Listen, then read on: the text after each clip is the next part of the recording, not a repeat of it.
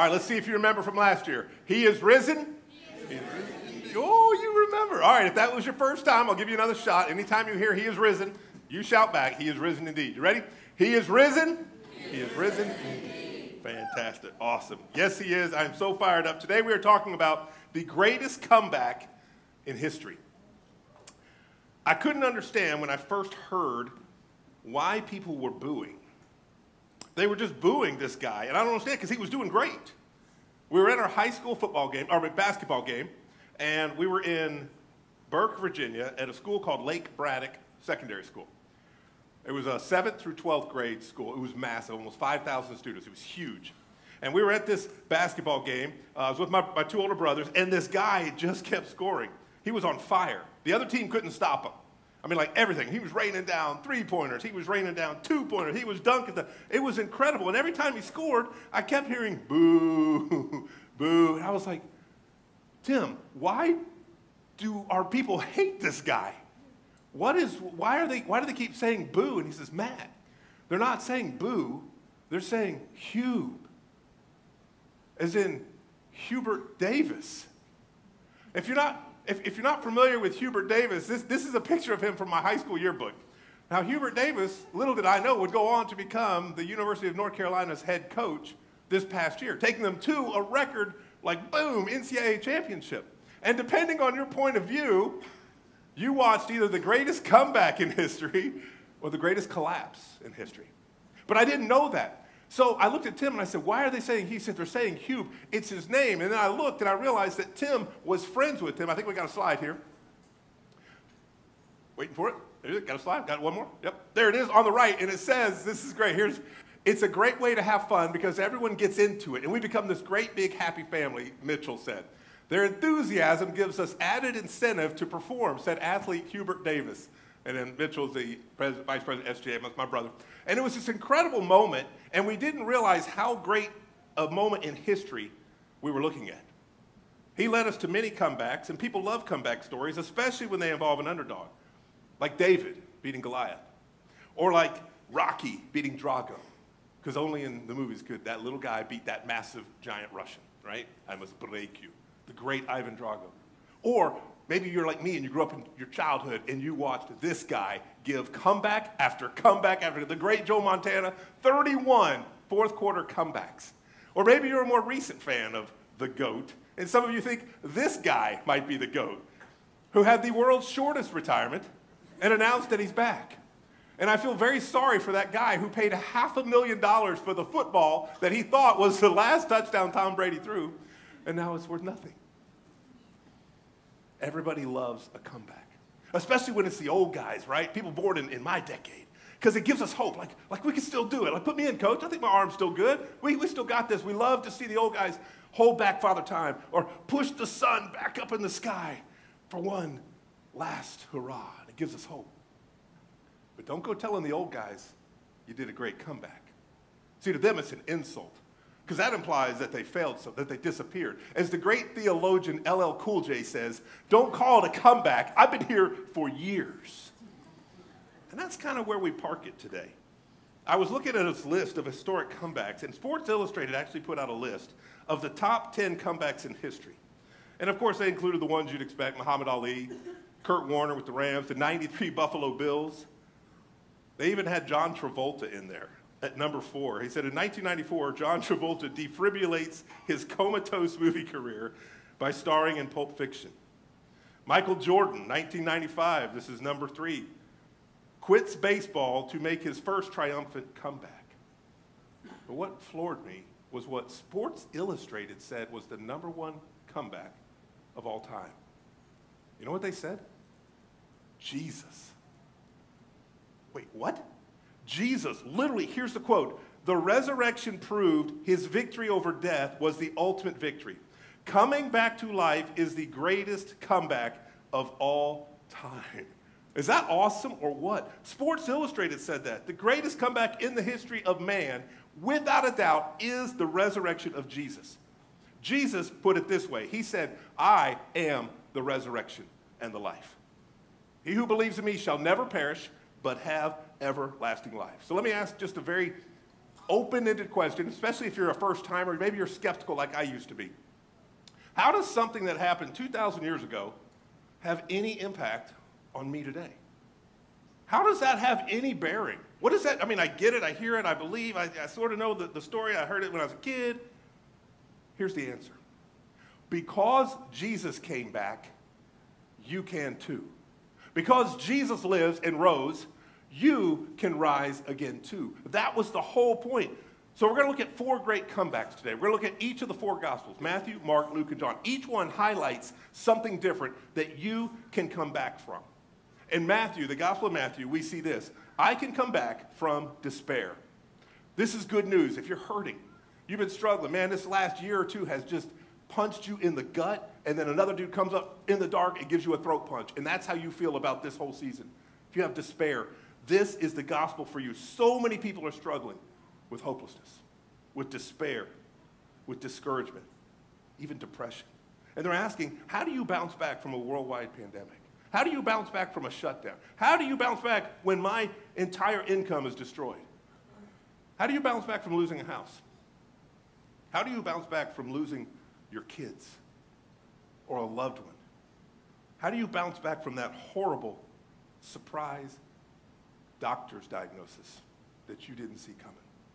How do you bounce back from despair? As you look at Scripture, the Gospel of Matthew paints this beautiful, vivid picture of 2 people that were wallowing in despair. Just set the context of what you're about to hear. Jesus has just died. He's just been taken down, his lifeless body just been taken down off the cross, put in a borrowed tomb, this massive 1,500-pound stone rolled in front of it, and he's dead. There's no doubt he's dead.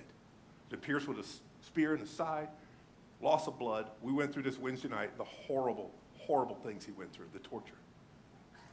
And he's laying there in the tomb, and we see Mary Magdalene and the other Mary sitting around in the graveyard, and they're staring at the grave. Y'all, that is discouragement. The next morning comes, and they say, hey, let's go back and look at the grave some more today. Whee! And they do. There's no pep in their step. They trudge to what you and I would think of as a modern-day graveyard. And they sit down, and they stare at the tomb. But this morning, something is different. Something drastic has changed.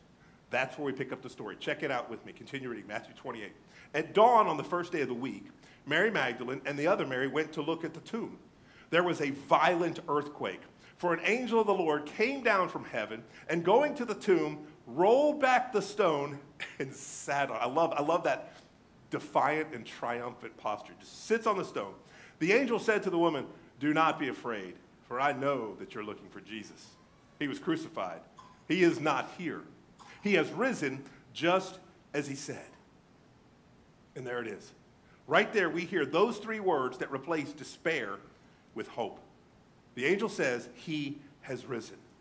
Those 3 words are the reason 1 billion people got up this morning and have gathered, just like us, to worship a risen Savior.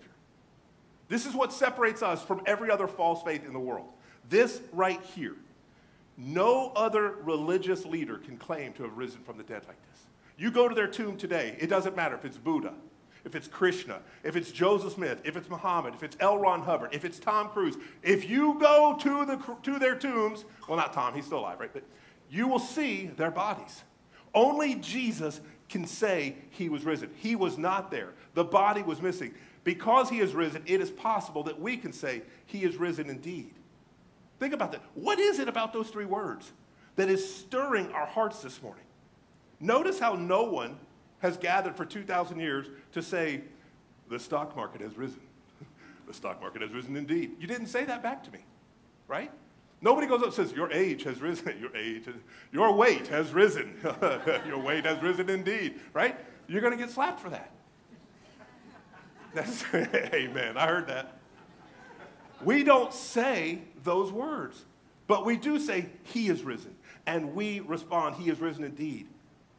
Because that changed everything. That is finally, there's one verifiable proof that there is something lasting besides death and taxes. There is something beyond the grave that I can count on. Don't miss this. There is hope. Hope is huge. Hope is powerful. If you've ever been visiting a marriage counselor, right? Let's take this couple here. They're not happy. They're coming. They're having a typical fight. It's a spat.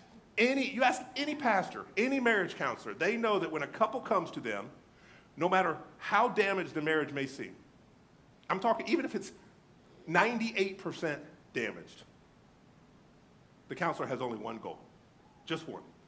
And that is if he can get that couple to have just a 2% improvement, he knows they'll make it. Just 2%, even if it's tiny. Why? Because when somebody gets even just the tiniest bit of improvement, they get hope. And they have joy. And they know that there is a chance. And they go from looking like this to looking like this. And they're happy. They have hope. And of course she's happy, right? She's got the remote. I mean, some of you caught that right away. The truth is, when somebody gets hope, we know that anything is possible. And the resurrection of Jesus fuels our hope. When you get hope, anything is possible for your marriage. Anything is possible for your kids, for your future. If you have hope, anything can happen. But without it, you have despair. And it feels like nothing is possible. Think about these two women we just read about. They show up and they are hopeless. They are filled with despair. But guess what happened? The news spread. Christ was risen. They walked away filled with hope. And right then, anything became possible for these women. And they went and told the men who were huddled in a locked room, scared for their life. And it spread beyond the region. And you and I are celebrating it 2,000 years later because we can come back from despair. The Gospel of Mark highlights something else. Mark says, I can come back from defeat. And I'm so glad we can say this. In the book of Mark, we learn that because of the resurrection, defeat wasn't the end. Death did not have the final say. Every one of us have blown it. Every one of us have failed. Some of us have failed hard, fell far, and we've wallowed in that defeat. We've all been like little Johnny here in one of my favorite all-time stories. There's a story that says, in class, Mr. Johnson calls on Johnny, and he calls him over to his desk after they've taken this test, and he says, Johnny, I'm going to be honest with you. I have a feeling that you have been cheating. Johnny's incredulous. What? Not me. And he said, no, I want to go over this. I was looking at your test, and the question came up, who was our first U.S. president? And Mary, the little girl who was sitting right beside you, put George Washington. And so did you. Well, yeah, but everybody knows that. I mean, that's common knowledge. No, wait just a minute, Mr. Johnson. The next question was, who wrote the Gettysburg Address? And Mary wrote Abraham Lincoln, and so did you. Yeah, I don't understand what the problem is. Everybody knows that's history. We understand. So wait, I'm not done. The next question was, who was president during the Louisiana Purchase? And Mary put, I don't know, and you wrote, me neither. So, I wonder if the Apostle Peter can identify with Johnny in that story. Who fell, who was caught red-handed. He fell hard. Remember, Peter is the one who was flexing his muscles. Literally quoted talking to Jesus saying, even if all these other disciples fall, I never will. I am with you to the end, Jesus. I am the one who you can count on. No matter what else happens, I am your man to the end. There's just one problem. It wasn't true. Peter wasn't there for him when Jesus needed him most, and Peter fell hard. Y'all remember the story? After making the strong thing, I will be with you to the end, the rooster crows 3 times, and he's not there.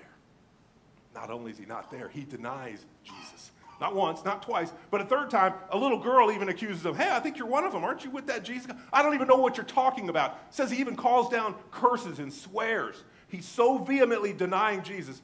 The rooster crows, and it says Peter went out, and he wept bitterly for his sin.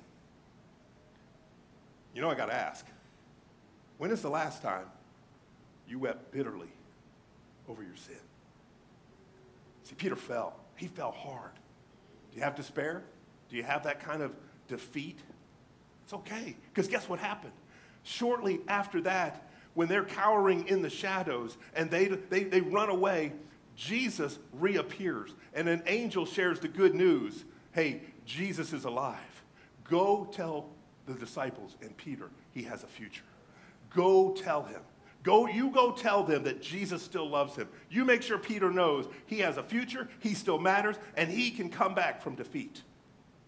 So if that's you, take heart today. If you've blown it, and we all have, it's okay. You're in the right place on the right day.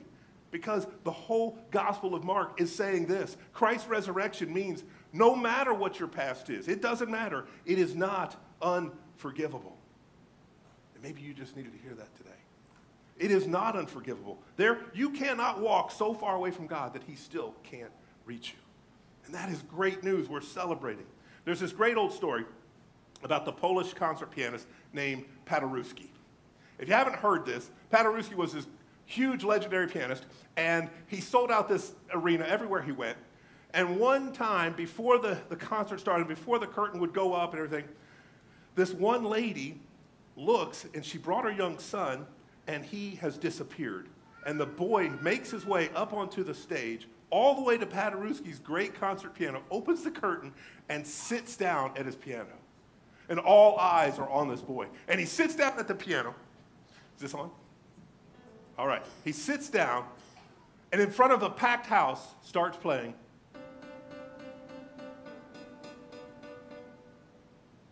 Oh, I remember it. Chopsticks. The story says Paderewski hears this, begins his concert early, comes up behind the boy and begins playing the most incredible counter melody. And he whispers into the boy's ear, "Keep going. You're doing great. Don't stop. Don't stop. Listen to the crowd cheering for you. Keep going. You're doing great." And that's what God said to Peter. That's what Jesus, through the angel, said. Don't give up. I know you failed. Come back. I have a future for you. God is saying that to us today.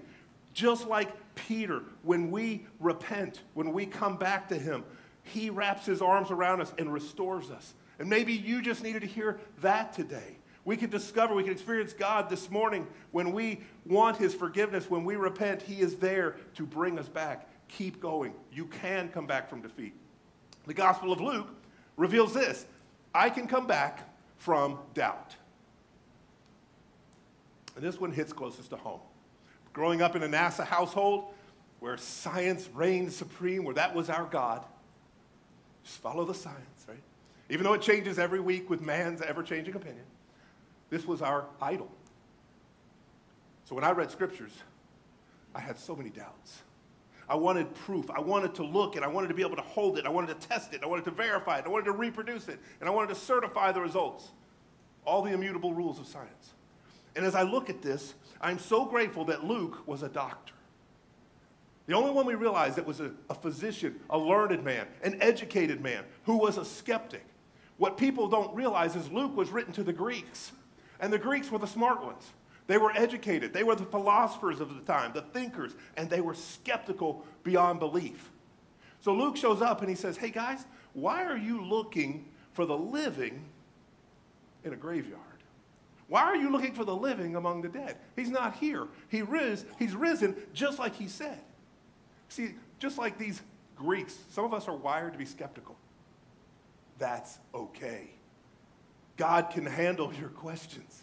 It is not wrong to have doubts and have questions. You know what's wrong? To keep them. To not do your own research, your own homework, and get to the bottom of it. That's wrong. That's hiding. Find out why you're doubting. God can handle it. He's so much bigger than our pseudo-intellect that we fancy. He can handle your doubts. Bring them to him. Luke says this to the skeptics and the doubters. He says, after his suffering, Jesus presented himself to them, and he gave many convincing proofs that he was alive. Not just a couple, not just a few, many convincing proofs. What I love here is the Greek that he uses is a word called tekmerioi, and it literally translates to legally admissible evidence. It is this beautiful thing. He is saying the evidence for Jesus is so strong it will hold up in court. Right? Don't miss this. So even the Bible is saying, guys, you don't have to take this on blind faith. Touch him. Test him. Feel this out. You don't have to believe anything without solid evidence, without many convincing proofs. Dr. Luke has them. Here's what Luke would record about Jesus. Keep reading Luke 24:36. He says, while they were still talking about this, the disciples, Jesus himself showed up, stood among them, and said to them, peace be with you. They were startled and frightened, thinking they saw a ghost. You know why?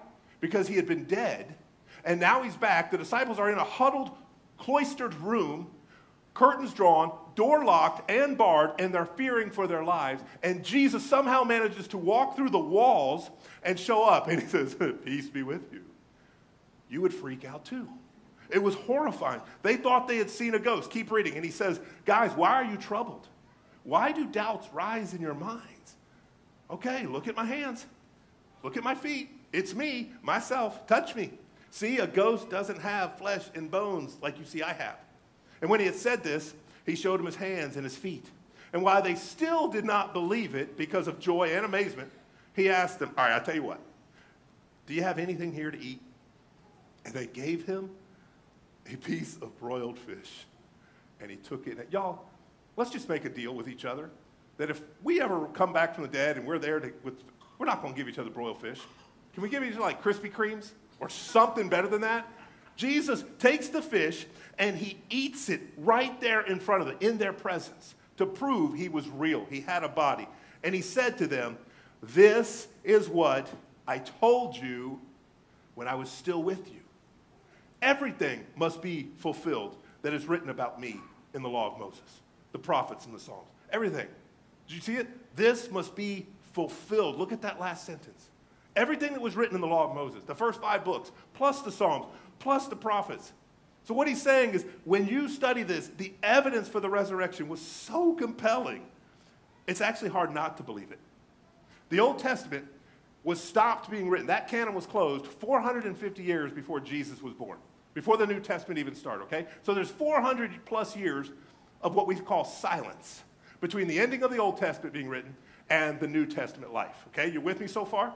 So during this 450 years, we have this passage of time, and what is so stunning here is the Old Testament includes Psalms and it includes Isaiah. So Psalm 22 and Isaiah 53 have something very bizarre written in them. There's 2 passages that describe in detail the crucifixion of the Son of God. There's just one problem with that. The crucifixion hadn't been invented yet. Yet this prophet is writing about it 450 years at a minimum before it even shows up. This would be so incredible. It would be as if you and I today, here in 2022, are writing about a new form of capital punishment that wouldn't be invented until the year 2450. Think about that. All right, let me put it in modern day terms. In a couple months, there's a new movie coming out, Thor.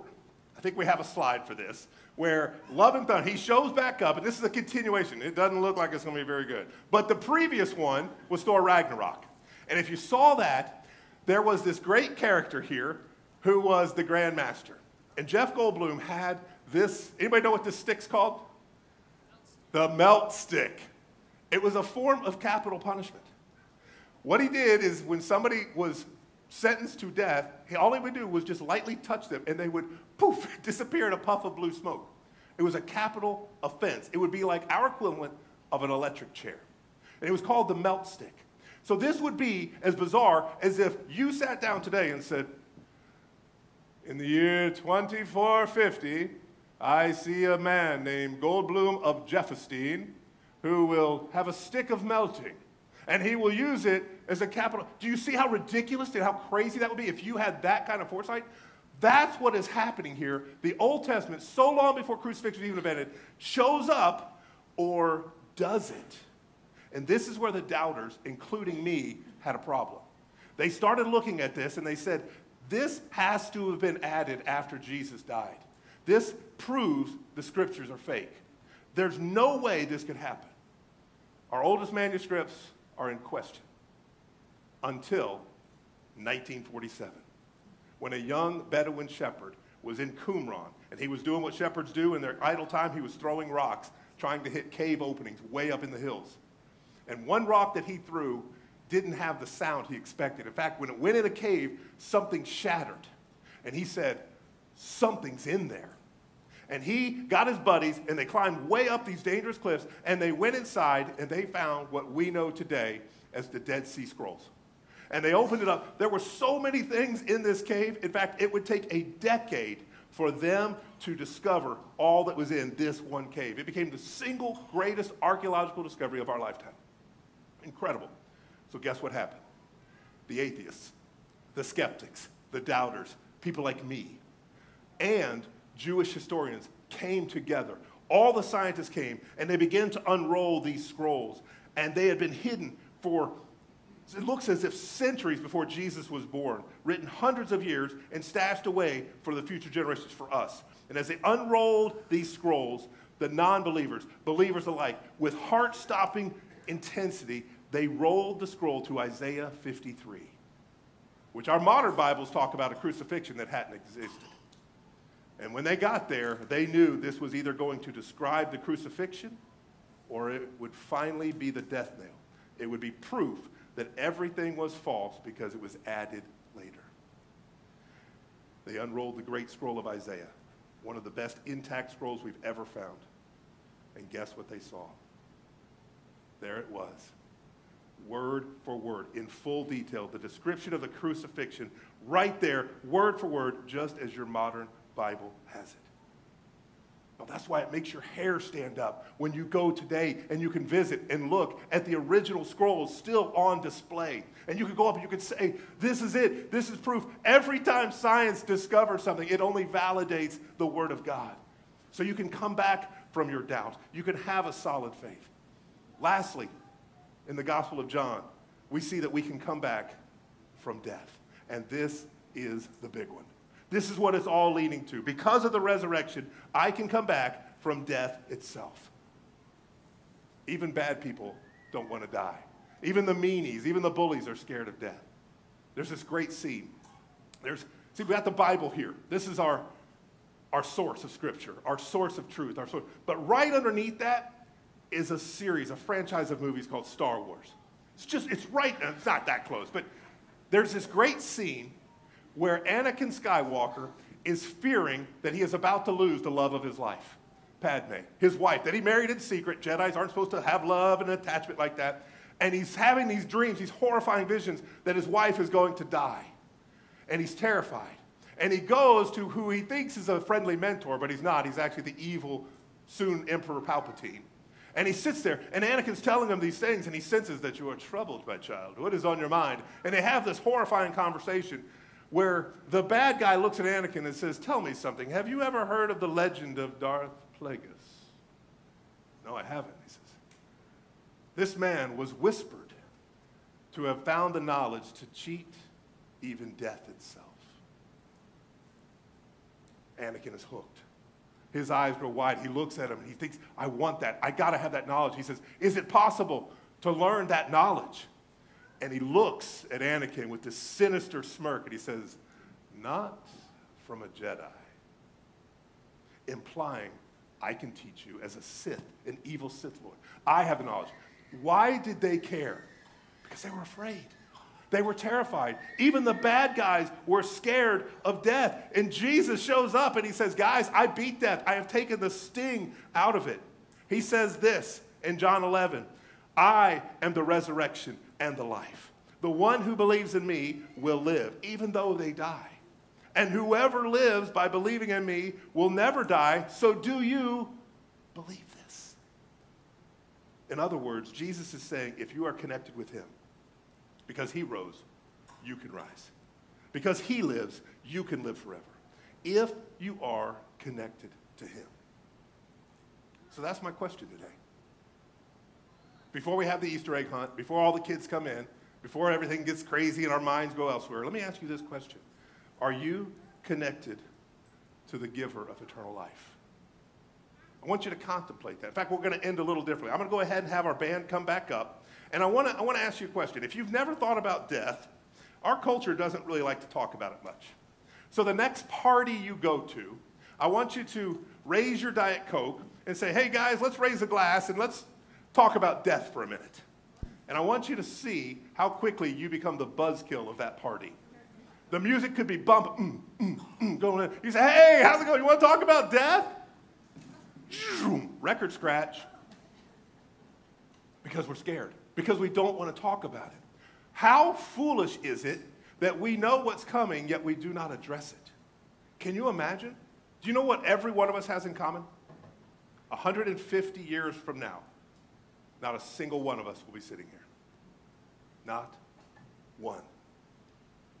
We know that that train is headed towards that cliff. We know it. No one escapes it, not even Anakin. Yet how foolish are we if we never think about it just because we're scared to talk about it? This is the good news. Because there is a risen Savior, you don't have to fear death. You can be secure. John's gospel was written to everyone.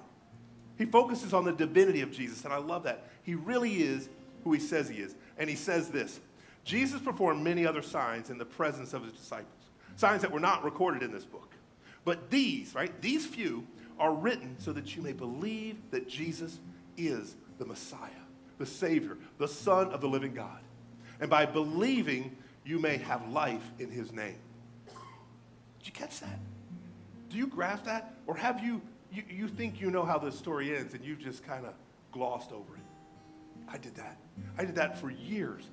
Jesus was showing all of us, by believing in him, by repenting of sins, we can have life even after death. Have you lost a family member to death? It'll have your attention. I think about all the great legends of the faith that have gone on before us. Charles Spurgeon, Billy Graham, Ruth Graham, and their mentor, D.L. Moody, the greatest evangelist of the 1800s. So many things are in place today because of this legendary, godly man. And as he lay on his deathbed, his whole family came and gathered around him, his huge family. And he said that on his deathbed, he closed his eyes and he said, I can see their faces. I can see their faces. And one of his sons, who was still alive beside him, says, Father, I think you might be dreaming. And it said he opened his eyes and he looked at his son. He says, no, sir, I am not dreaming. I have been given a glimpse inside the gates, and I see my two sons who have gone on before me. And I see family, and I see people lining up. They are my welcoming party. Today is my coronation day, and it is glorious. And with that, he closed his eyes, and he exhaled his last breath. What gives a man that confidence? It's knowing that death is not the end for those who know Jesus. 2 weeks ago, when I saw my mom lying in her bed, gasping for her final breaths, next to her was a notebook. And there she had drawn a picture of Jesus with his hand reaching out for her. And then I remember a conversation just days before where she said, Matt, I'm ready to go take my Savior's hand. She smiled. What is it that gives somebody that confidence? To where we don't fear death. We don't mourn as those who have no hope. We mourn as those who do have hope because we know the Savior. Jesus' resurrection is what gives us that. He came back, and we can come back. Because of that, we know anything is possible. I don't have to live with doubt or despair. I don't have to live with defeat. I don't have to fear death. I know my future is secure because of the resurrection. He said, I am the resurrection and the life. So no matter how you walked in this morning, no matter what your background is, you can experience the resurrection life of Jesus today. If you are here today and you are honestly a seeker after God, I want to invite you to reach out to him right where you are. In fact, just close your eyes, just bow with me, tune out the distractions, and just in your own way, just word what your heart is thinking. Just pour it out to the Lord. God, I thank you for inviting me to experience your resurrection. Just tell him, God, I confess my sin to you. Just like everyone else in this room, I need your forgiveness. Lord, I repent. I turn my back on my sin, and I reach toward you. Just like these great heroes of old, Lord, we take your hand, the only one who's overcome death. You've taken the sting and the fear out of death.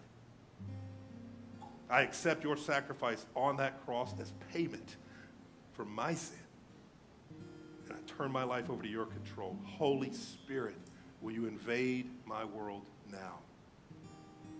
Take the ownership rights Be my Lord. Be my Savior. Steer me.